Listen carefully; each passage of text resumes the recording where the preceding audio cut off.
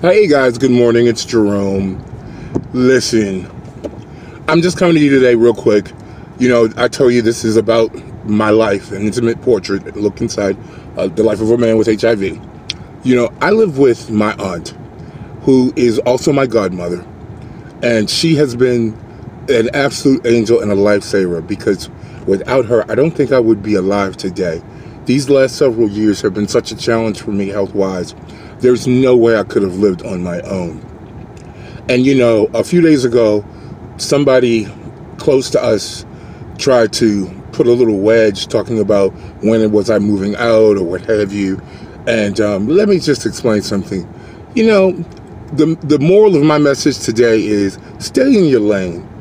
When you don't live in somebody's house, you don't go behind their closed doors in their four walls, you don't know what's going on.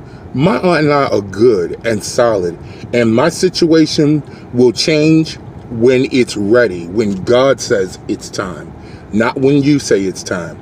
And thank God for my aunt, because I tell you, without her, I wouldn't be here today talking to any of you, because she has sustained me, she has kept me. Man, I love you, Roxanne, with all my heart. And so I just ask that people not judge and wonder, because it's not because I couldn't do for myself. It was because she wanted to help me do better for myself. So with that being said, just be mindful, guys, to just stay in your lane. That's all. Stay in your lane. My aunt and I, we're good. I love you guys. Remember, don't be sorry, be fierce. Until next time, Jerome Singletary signing out.